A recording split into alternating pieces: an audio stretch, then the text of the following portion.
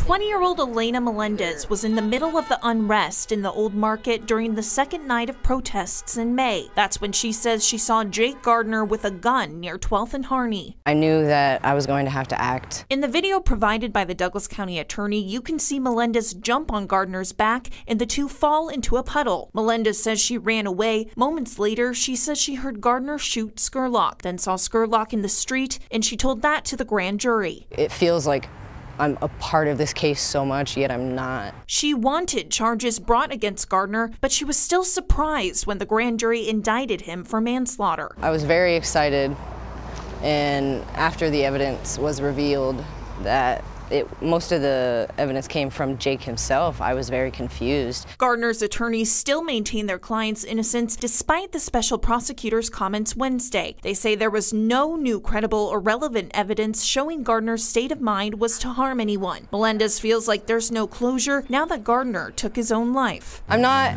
sitting here and bouncing up in joy at the fact that Jake is dead. And she's still struggling with everything she's seen and heard. There's not a whole lot I know that I can do, especially at this point. You know, I've testified, I've done what I've needed to do.